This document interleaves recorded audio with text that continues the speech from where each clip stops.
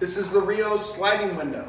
Window number 3, window number 6, one in the living room, one here in the bedroom. These windows pop out and slide down the face of the building.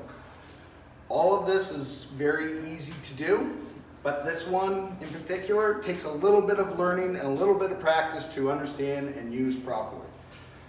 The major parts of the window are the window frame itself. Outside there are 2 wheels riding in the track at the head. Then we actually have the latching mechanism, the latch handle, the latching hooks.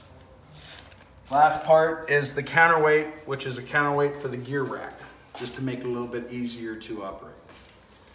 In order to open the window, the handle is straight down. And what I'm about to say is very important because the window will not operate correctly if you do not follow these instructions. To open the window, rotate the handle up and slowly release the window out. Now, the window is released at this point. Do you see the handle? The window's released and you could operate it. However, in order to latch the windows correctly, you have to continue all the way around, which will reset the hooks. Now, when the handle is straight up, the hooks are now reset and ready to lock the window the next time when you bring it back in to close it. So now that the handle's straight up, we come over to the window frame itself, we grab the handle, and we push out just a little bit. For the time being, there's a lighter glass in here, so it's not hanging really correctly. Once the bird glass is in, it's heavier and it should lie flat. So we push out just a little bit and we slide very slowly, very easily down the wall. You can stop pushing in at this point because there are guides at the top that will keep this window from coming in. So when we open it all the way, there's a bumper, head bumper at the end that will keep your fingers from getting smashed in the door. So it fits my fingers and I have big fingers. There's a bumper, shouldn't be able to hurt your fingers. It is now fully open. In order to close the door, it's the exact same process, but backwards. The next part's very important. When we close this, we close it until it hits the bumper at the top, and we lightly hold it. Now, you could slam this into the bumper and it's going to spring back. This is not good. You can do that, but you can't close it.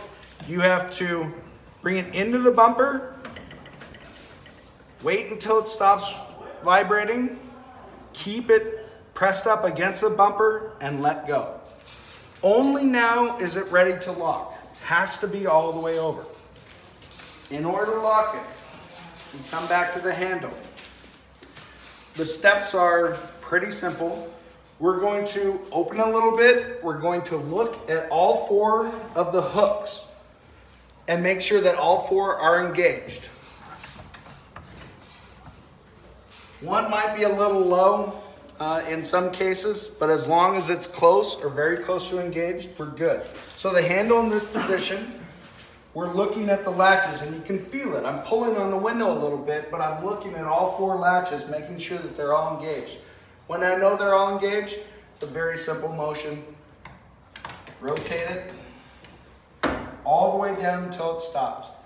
This portion of the motion is a little tough. And the reason why it's a little tough is we're actually pulling the glass up and into position. So this portion, you're lifting the 1,000 pounds of glass up and into the seals, compressing the seals. That will never be very simple. You have to give it a little bit of work in order to draw the frame up and into the seals. Once it's here, it's totally locked. The seals are compressed. The wall is very stable. You can see all 4 hooks are engaged. It's perfectly fine for any storm that comes along. The window's secure. That's it.